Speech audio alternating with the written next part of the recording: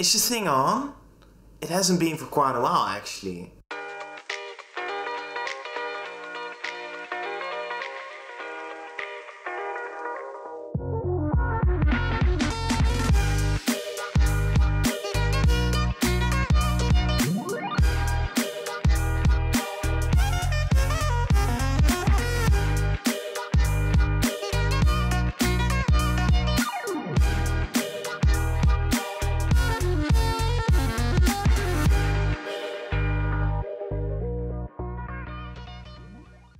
Hey guys and girls, I'm Jilesen and let's talk UX.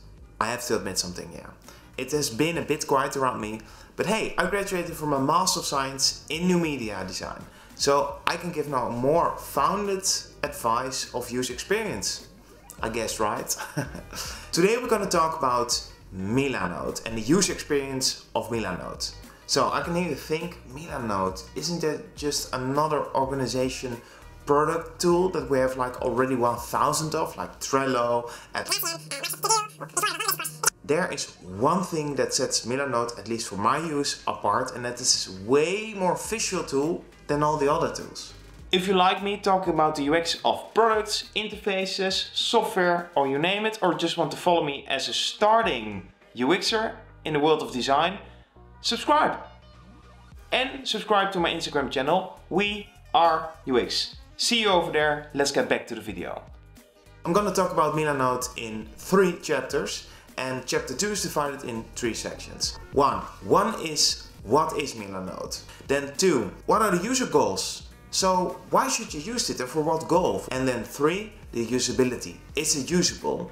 And then last but not least, should you adopt it or not? And that is basically the whole thing about this channel. I want to make videos, real user experience videos of how it is to use the product. Is it easy to use? Is it understandable to use? Is it fun to use?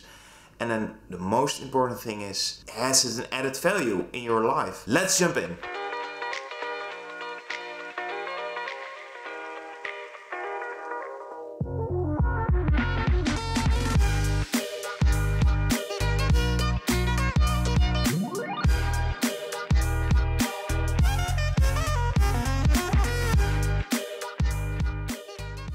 What is Milanote actually?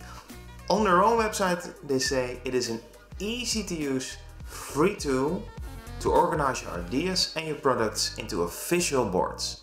Now hey, that's something I really like. I'm a big visual thinker, so I really like if you can explain something to someone visually, if you can organize something visually, because then it sort of like clicks in my brain. You can use Milanote on your laptop, on your desktop PC, on your tablet, but also like 2-in-1 devices. And if you're gonna use it on a 2-in-1 device, it has something extra because you can also touch it and have the input of the normal mouse and keyboard. And I have to say, I have never experienced such a good progressive web app as Milanote. And as you guys know, I'm a big fan of progressive web apps, and I can hear you think, for the people who haven't watched my other videos, what is a progressive web app? A progressive web app is basically an app that is progressive. It scales to your device. For example, if you have a big device, it scales to a big device, and if you have a small device, it scales to a small device. And it takes also into account what kind of input, for example, you have. On the Surface Pro that I have, that's a 2-in-1 laptop, you can also touch, and it really does respond very natively to touch. I've never seen this before on a Windows 11 device. Enough with the talk now, let's jump into the UX.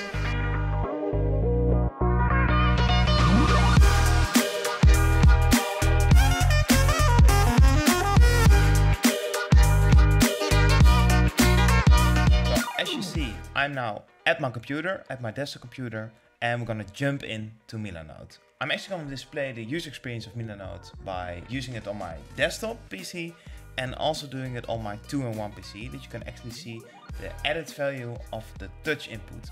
You can see here at my taskbar that I have Milanote already pinned at my taskbar, and that it sort of like acts like a real program slash app on my device. And the good news, it actually does function like a real program slash app on my device. And How do I get this? And I will show you one more time. You go to Milanote, already logged in. Then you click on these three dots here and then go to apps. And then it says here, do you want to install Milanote? And yes, I want to do install Milanote. Give it a couple of seconds again. Let's just check if it's true. Milanote, oh, there it is. And it's already pinned to my start screen again. And what we are now looking at is basically the whole planning sheet or the planning canvas visually of this video. A couple of lists here, a couple of inspirational lists, a story with no cards in it, filming, when I started filming and where, what gear should I use, a photo, the structure of this video, firstly the introduction, what's the product, what's the user experience, and should you adopt it or not. And here, and that is the beauty of Milanote, you can basically create anything you want visually and line it out on your canvas. Let's roll back a bit and I'm just gonna show you how Milanote works.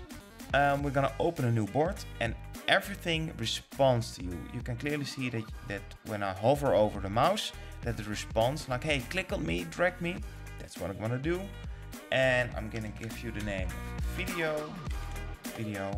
And you can see that Milanote gives this board the icon that it thinks has a relationship to the description of this board. Now I'm gonna click on this board and you can see here on the right, that you can choose a template, but we're gonna discuss it a bit later. This is your creative canvas. You have all the freedom here in the world to organize anything that you want. You see here sort of like a toolbar on the left, and everything that you see here, you can interact with it and you can just like click on it and drag it to your board, and you see that it directly transforms to the thing that it's saying. So it says here that there's a note to do today.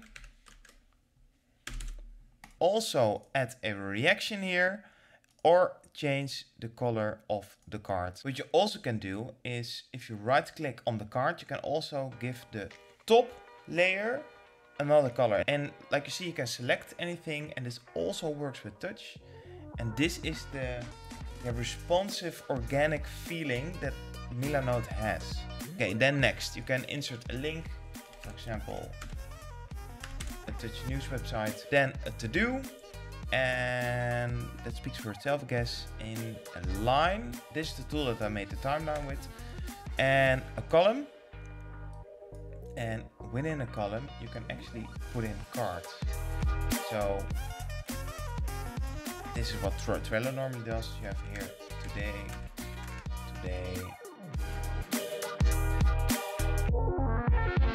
And then you can drag and drop a card to the specific column that you want. But further, you can also sketch, add a color palette, and also add a document. And heading, it's very handy if you're organizing stuff without a column, a video, a map, audio file, and that was basically it. But you can also add like an image, you can click on it, it has a built-in searching tool for Unsplash. So if I want to look up some photos from Volvo, I can just click and drag it here. But the very fun thing is that you can also drag something from your desk. And I want to input this Milanote logo. You can just import it or copy and paste it from your desktop. But you can also copy something from your clipboard. So if I copy this to my clipboard, copy, Ctrl+V here, select it. And you get sort of like your own clipboard within Milanote. And you can just drag and drop it to your file. And this is a very short, brief introduction to Milanote. As you can see, and now we're gonna jump into the templates. And I already have a couple of templates set up. As you know, I'm a UX designer, and what we do as UX designers, we make personas. And the fun thing is that it can very clearly be done in Milanote. This is an example of a persona. And you see here, it has a bio, it has a photo, and it has her age, so that we designers know for who we are designing a tool for. But there are multiple ways that you can use Milanote. For example, to create a mood board for a design that you want. And you can see here that it's already been written on, and you can do this with the Surface Pen or an iPad pen, but you can also do this with your mouse. And you just click here on draw, and yeah, my drawing is not so good with the mouse, but you get the idea, I guess. So let's try another new board, right? Okay, a new board. And now you see here that when you open a new board, Milanote gives you like, hey, do you want to add start or just want to leave the canvas blank? A week plan, and you can clearly see here a week plan from Monday to Friday. We're gonna now switch to my Surface Pro, that's the Windows 11 2-in-1 device, to see how it works on the 2-in-1 device. This is the same board as was on my desktop PC.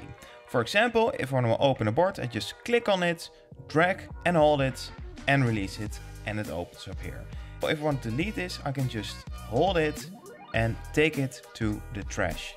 Another example, if I'm gonna take you through a week planner, I have some tasks still left open from Tuesday. I can just touch it, hold it, and move it to Friday. And you can see that it automatically recognizes the column of Friday. I've been asking Trello for years about this feature.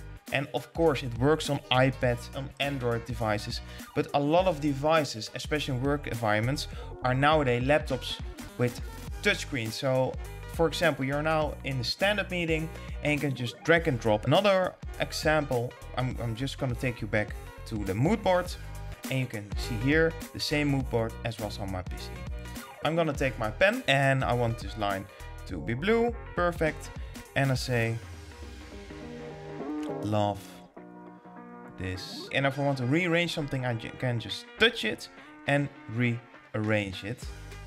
And for example, if I want to add something, a column, etc., or a line, and I can zoom it in and out. I can also make something bigger, touch it, and you can make it as big as you want. As good as this PWA is with touch, it's not perfect yet. For example, if you open something, now let's go back to the mood board, you see that I sometimes have to click multiple times.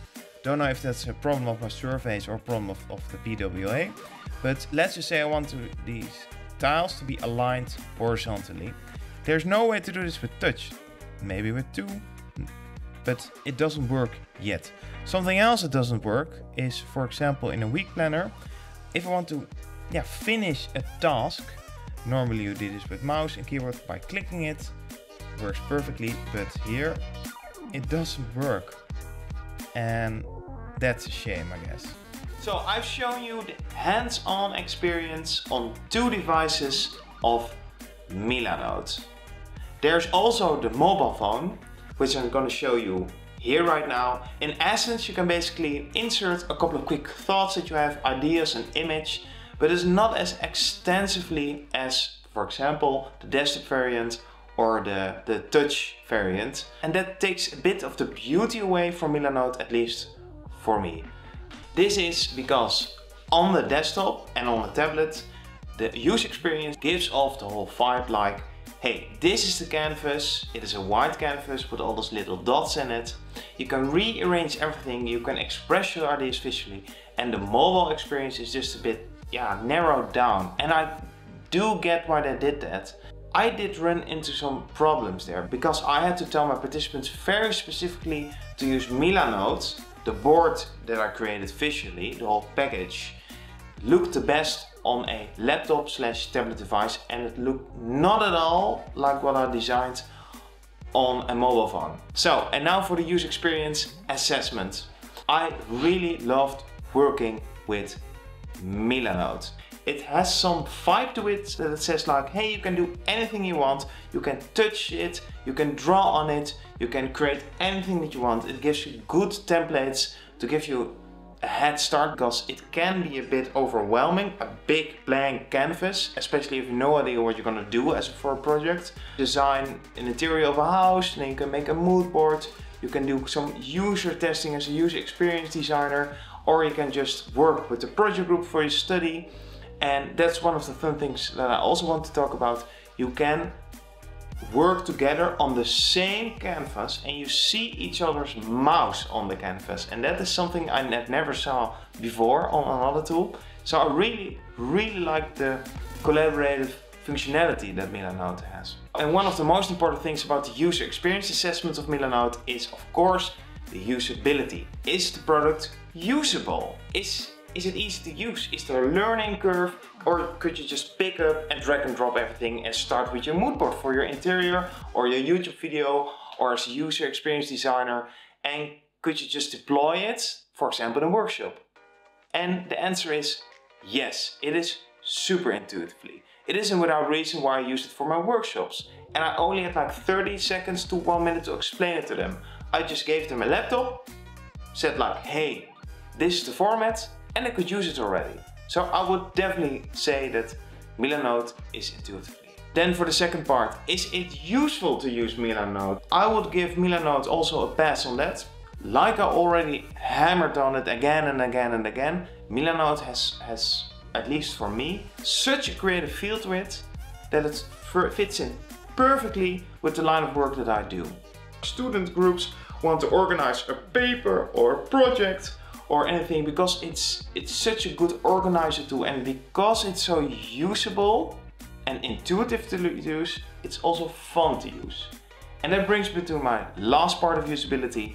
Is it fun to use? I mean, we need fun products in our life, right? At least that's my opinion, but I really do find that we need fun products in our life. And with the touch, with the drag and drop, with the motion if you pick something up, it's just all fun. And I will give Milanote definitely a pass on the fun part. Then for the last part, should you adopt it or not? What separates Milanote, at least for me and for my line of work, is that it sort of like gives off the vibe, sort of like a creative vibe.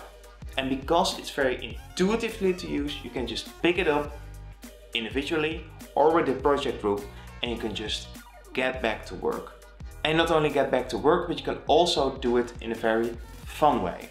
So therefore I would give Milanote a pass. I also want to give a special thanks for Milanote and John for Milanote for letting me use the professional plan during my master thesis, and that I could test it very extensively for a couple of months. Exciting thing is that Milanote offers all users a free plan up to 100 cards. So this was actually the first video in quite a while, as you guys know. Hey, but if you like my videos, if you like me talking about user experience stuff, if you have any ideas or feedback, please leave it down below, and you would really help me if you subscribe, because I'm just a new starting, growing channel. I'm actually restarting, I guess. So a like or subscribe or some feedback would help me very, very much. Thank you, and see you in the next one.